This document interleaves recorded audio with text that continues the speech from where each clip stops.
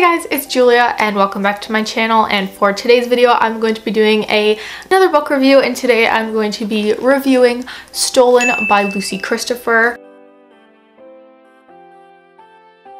This is a young adult mystery suspense kind of book, and it does deal with abduction and things of that sort. So if you're triggered by that, just so you know, that's what this book is going to entail. So this book is about a girl named Gemma who is basically in a coffee shop in the airport, and because, you know, she's gonna leave soon with her family, and this guy does some things and basically she gets abducted. And I don't want to go too into it, but basically he drugs her coffee, and then, you know, they end up somewhere and the story goes on from there.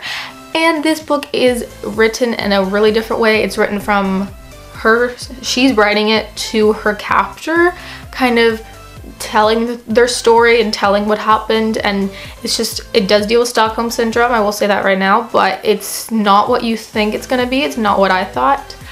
As this is young adult, I did find sometimes I was like, this is young adult? I'm surprised. Not because it was like explicit, like sexually explicit, or not because it was like so like brutal or anything. Well, it was kind of brutal. But point is I thought, like, I was wondering that because it was actually terrifying at some moments, and it's not like I'm having nightmares, but it's like, it was pretty terrifying, and I felt like I was her. It was a scary thing to read at the time, and it's just like, it felt so real to me, like it could happen to anybody. It was so realistic in my opinion. And I also found the setting of this book really interesting. It took place in a desert setting, which I thought was really interesting, and took place in Australia as well. So I thought this was just super interesting just as a whole, the whole book, and it was super insightful and impactful for me. At times I just like couldn't put this thing down. It was actually very good, and I found Gemma to be a good character. Like, I mean, she's what most people would do in her situation, and I think she handled her situation well.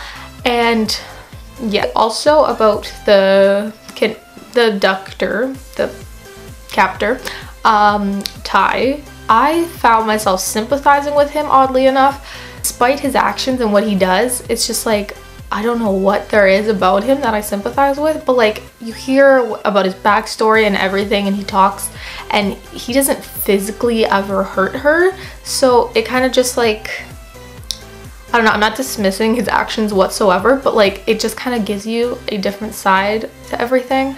And I don't know, it was really interesting to read, and it was just kind of a big surprise for me. I mean, and I think Lucy Christopher handled the topic well. I think it was fleshed out well. I thought the writing was well, like, I keep saying well.